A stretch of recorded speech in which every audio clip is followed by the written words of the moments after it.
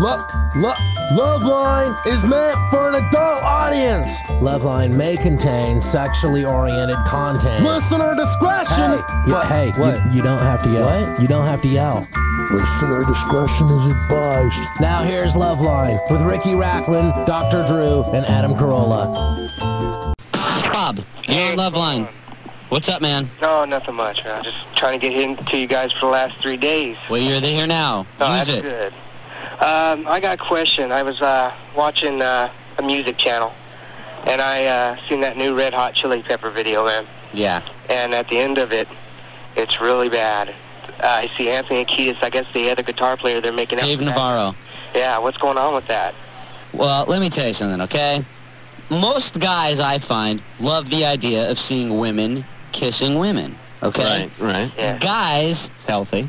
don't like the idea of seeing guys kiss guys, okay? Most women, well, I shouldn't say most. Some women think, I guess it's all right to see women kissing each other, but they don't even think, like, they dig the whole guy kissing guy thing. Yeah. So I'm kicking back, okay? I'm watching that video with my wife. We're sitting there. The video's on, okay? And I'm sitting there, and I know both of I know Anthony and I know David. So I'm watching the video, and I'm going, wow, they were kissing each other. Yikes. And I'm looking at her, and she's like, yeah, way to play that video again. Girls, because women find both of those guys totally sexy. So you think she wasn't just reacting because she wanted to even the score sexually, or she really enjoyed it? I think she enjoyed seeing both those guys kissing each other. Oh, It bummed really? me out. It made me kind of sick. But you know what? I don't know if both of those guys are, like, fruity as much as they did it just kind of to shock each other, Do you or shock think there's people. publicity? No, they don't have to. These guys are huge. I think both of those guys. I mean, Dave did it in. He was in Jane's Addiction, and he did it in Jane's Addiction videos too. I think they just like to kiss each other and blow people away, and I don't think it was such a big thing. And I mean, Ricky, it's something that bands have been doing for a long time. no, like, they haven't. Oh, yes. Like Guy Lombardo used to make out with his orchestra. I'm serious. Les Brown? Sure. Oh, yeah. He French kissed like the oboe player once. Yeah, but not in their rock video. Well, they didn't have videos back then. They just had Super 8. Hey, you know what, Rob? Yeah. Now, do you think it should have been edited out? Yeah, because that kind of like destroyed the image to me. I mean, I like Red Hot's are real strong and everything. They like still that. are. They show something like that. That's kind of like, I mean, coming out of the closet's different, but they did it on national TV. Hey, they didn't even say they were gay. They were just kissing each other. Yeah. When I see guys kissing each other, do I not like it? Hey, for me personally, I don't dig watching it, but I don't think they should take it out, and I think it's okay if you want to put that in a video. Rob, here should be your approach to homosexuality. More chicks for Rob. That's the way you got to look at Right. it, Rob. More chicks for you, buddy. Oh, yeah. All And just right. think about it. How many girls do you know that love Dave Navarro and love Anthony? Oh, yeah. Everybody does. Well, maybe those girls might not. Guys like them now, too, I guess. Well, there you go. Actually, Adam off the air was telling me about a friend of his today. Yes. Those guys get more Oh, the chicks. gay friend of mine? Right. Thanks, Yeah. Rob. You're not the same thing, are you? And he goes, I don't know. He's all this pretty unprofessional, and I'm gonna have to, talk to people. And I think you guys pretty much kiss your jobs goodbye. And I was just like, Well, Joey, I mean, I don't want to say you're not a good worker, but not only, I mean, you're at work, you're boning, you get caught by your boss, and then tonight, you've been on hold for an hour talking on a talk radio show at work. I mean, I'm not saying I'm glad you did call us tonight, but I would think that your boss would have every reason to fire you. The worst part is, it was the boss's wife. boss's wife. Oh, well, just, Thank you. Yeah. Joey, do you like your job? Yeah, I like my job. It's time to kiss ass. Am I a kiss ass? No, become a kiss ass. I'm a kiss ass. Yeah, become a kiss ass or look for another job. Why don't you blow your supervisor in the store? That'd be kind of interesting. Good night, Joey. Right. Let's speak with Dre.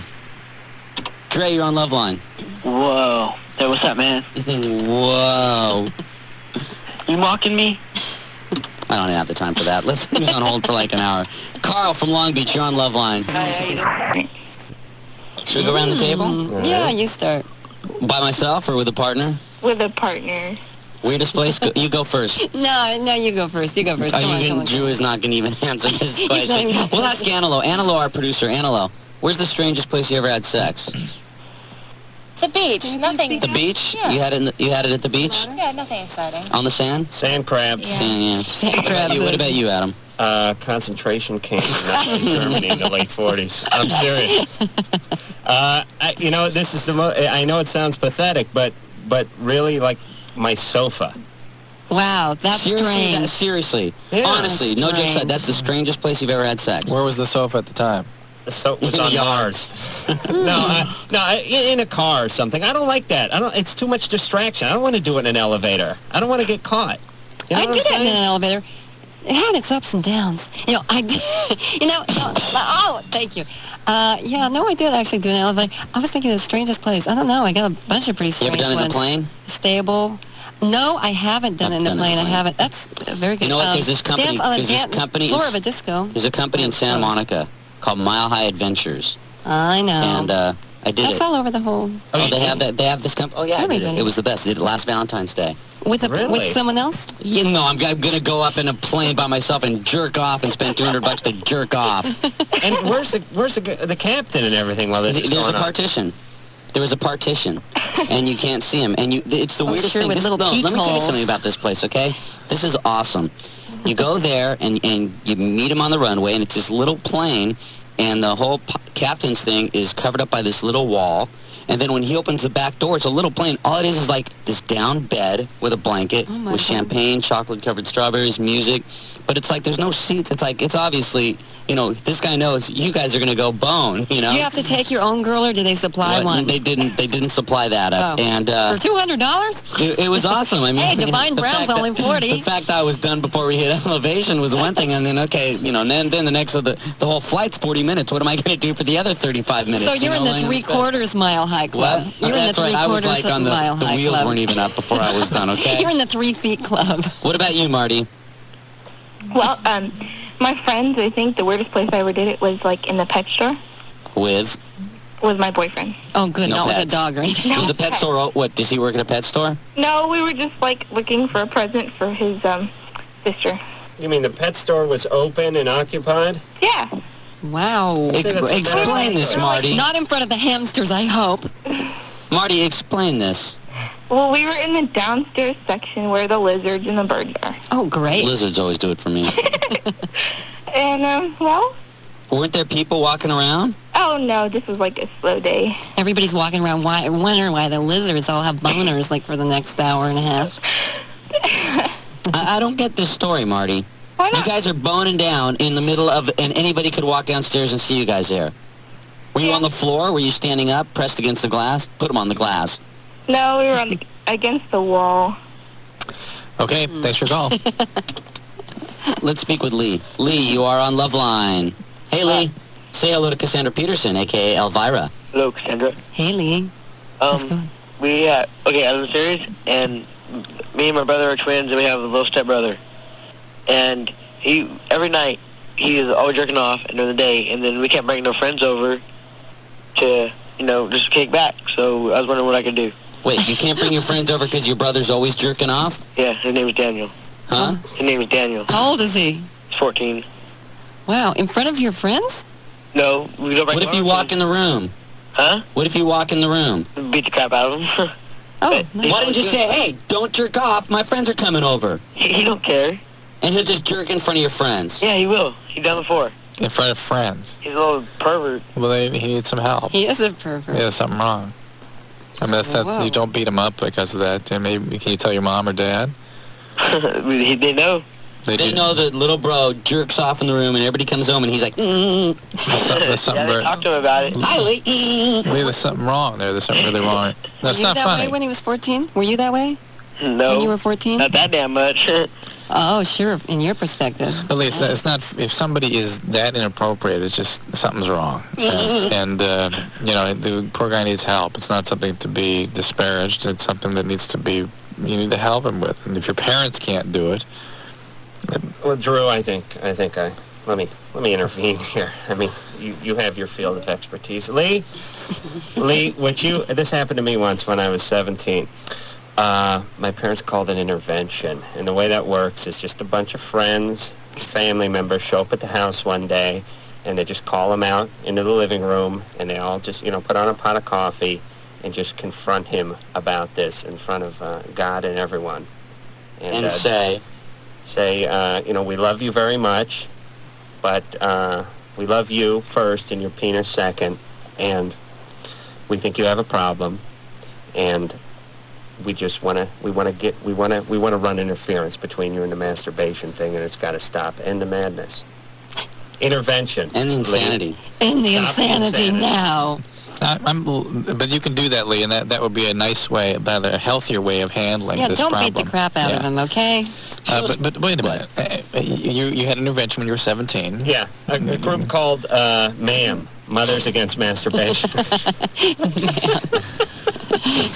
Drew, did you believe that whole line of crap? Well, it's a real... Are you kidding? My folks still don't know I masturbate. Nor should they. Nor should they. I kept it well hidden like everybody else should. I don't know what this guy's advertising for. He should be humiliated. You know what he is? He's trying to burn his little brother, and he's making up a story. Yeah, obviously. And his brother is listening to the radio at someone else's house. Jerking off. 1-800-LOVE-191, 1-800-568-3191. Ricky Rackman, Dr. Drew, and Sir Adam Carolla. And joined this evening with Cassandra Peterson, a.k.a. Elvira, who's going to have a word that you can guess. I love eating women is the word. And I was curious about ways that might make it safer to do that. Can you gargle with something or maybe eat a ham sandwich and have that kill the virus on the way down? Explain to me the ham sandwich illusion here. Well, don't understand. There's a spam theory, Drew. I'm listening. It's documented in many of the medical journals. Yes, of course. Aren't you hip to it, Dr. Drew? No, I'm listening. Just quote the tryptophan in the Yeah, I thought it was the jelly on the side of the ham. Well, that's. But ham is not the same as spam, though, is it? Ham doesn't work the same way as the spam, though. Well, the ham is in the spam family, yes. And anyway, like I was saying, the tryptophan that's involved with the ham and the spam. Right. It sounds like Dr. Seuss over here. It kills the herpesvirus. Yeah. And now Drew's going to tell you his story, which I'm sure everybody listens and uses, of the oral dam. Yeah, I mean, there isn't, if there was something simple that could be done we'd all be eating it. Yeah, I mean, for goodness sakes, you know about it already. The fact is, if you are exposed to body fluid, you can transmit these viral diseases. The way to avoid transmission is to avoid the contact. You can use barriers like a condom, you can use a dental dam, this sort of thing, and that's it. Explain the dental dam. It's just like a sheet of latex, basically. You can create your own if you want. If you take a dry condom and cut off the tip, and then cut along the long axis. Am I explaining this well? What about saran wrap? I just don't think it. You can use saran wrap? I'm not sure if you actually can. You got a good tongue, you'll rip right through that stuff. Aluminum foil? You really need latex. And the latex can, then you have a sheet of latex. Neoprene. Couldn't you put a tube sock on your head, too, and go at it? Hey, you know what? We got to play commercials right now. We'll come back, we'll play an Elvira song. Secret membership, you're on LoveLine. Yeah, hi. Real quick, bro. Okay. Cassandra, by the way, saran wrap does work. Good hit, put a glove of lube underneath. You can go right on the clit for some people who can't stand it directly. No, it doesn't penetrate, the viruses don't penetrate saran wrap? No, the pore size is small enough. Manufacturers make it that way so it doesn't evaporate. Good, thank you. Don't guarantee it, but it does work. Good. Thank you. Thanks for the feedback. You mentioned to a woman named Amanda quite a while ago, she complained about, or talked about, not being able to orgasm at a vibrator. That actually is fairly common. Amanda, congratulations. Women years ago thought they were inorgasmic. And if you manage to try all this stuff with your boyfriend, you're doing way better than most people around here. Hold on. Watch your language, Andrew. What? Yeah, Watch your language. You said the F word. 3 guys present here. Andrew? Anyway. We messed up his rhythm. Okay. Go ahead. Let me ask you a question. To the doctor. Yeah. The other day, I was, a friend of mine was, doing the F word to me, up the butt indeed, with a handle, a very nice whip I have. See, that's why he recommends sticking it up the butt, because he likes that kind of stuff. Not all chicks like things rammed up there, Andrew. They're very small, egg-shaped ones that work. We'll put it up his butt. Anyway. Andrew, what haven't you stuck up there? Yeah, anyway. They found the O.J. murder weapon up there. Anyway, the condom over this thing broke. And now I have all this yucky brown stuff, which I won't mention because that might be another swear word, all over the lovely braided handle. And I tried scrubbing it clean, but I still get a little faint odor to it. Oh, my. And the doctor has to know what you can do to clean off leather, because this thing is nice. I don't want to throw it out. I have no Soaking idea. it in baking soda and vinegar mixture usually right? works. For leather? Yeah, usually I know works. we surgical instruments, you have to do glutaraldehyde. Always tell him to have a good... Pour vinegar on top? Always tell him to take a good dump before you do that kind of stuff. You know, Andrew, don't go out to dinner and then stick it up. There are I enzymatic. get it. Just another time for enema, and well, we didn't quite notice, because, you know, if it's on your penis, you notice, but if it's not, well... There are enzymatic cleaners out there, too, for surgical equipment and whatnot that you can help take this kind of stuff off. You know, let's all go out and have dinner right now. What do you think? I'm starving. Andrew, thanks a lot for your call, and what a perfect way to end this evening. Oh, I'm glad I got that in. Cassandra Peterson, a.k.a. Elvira, very busy month. Very busy month for me, and don't forget I'll be in Denver on the 30th at the Labyrinth. Okay. For those of you in Thank you very Colorado. much. You have been listening to LoveLine. The opinions expressed by Ricky Rackman, Dr. Drew, Adam Carolla, or anybody else on this program are not necessarily anyone's. LoveLine producer, Ann Wilkins. Thank you